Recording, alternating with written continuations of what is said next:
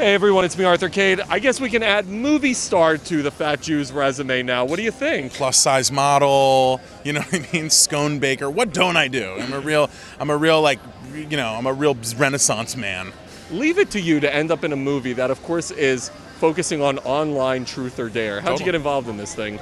I actually had read the script and then realized it was directed by Ariel Schulman, who is a friend of mine from high school.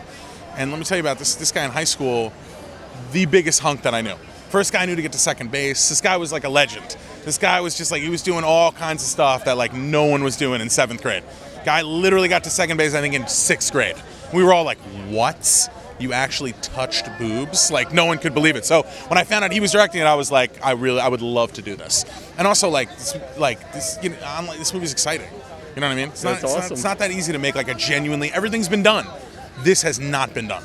Speaking of legendary, dude, I'm watching the White House Correspondents' Dinner, and you were the legend of legends. I see Adriana Lima taking pictures with you, Barack Obama. How did that happen? So I'll tell you, I went and so Obama, I went to take a picture with him, and I'm telling you, he goes to me, right as I approach him, he goes, oh my, I'm gonna grow this hairdo as soon as I get out of office. He's like, Michelle, you like this? And she's going, yeah, it's all right. He's going, I love this thing. And I go, it's called, looked him dead in the face, said, this is called the hairection, President Obama. I said hairection to the president, and it felt like a high and a low moment for America simultaneously. I feel like we peaked and also bottomed out all at one time.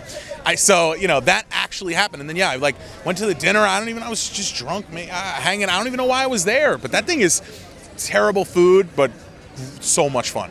Who was the coolest person you met? Bill Nye the Science Guy. He's the best. Oh my God, this guy gives me like a 25-minute spiel on on global warming, and I'm like, this is incredible. Like, I post pictures on the internet, dude. What do you want from me? I was like, global warming is so boring until now. Like, the guy is just like, the guy is so fun. I don't know who else. I met like a 70-year-old senator from Massachusetts who was like so drunk and so fun. It's just a crazy mix of people. Only in that room are you going to have that mix of people. You can't get that anywhere else.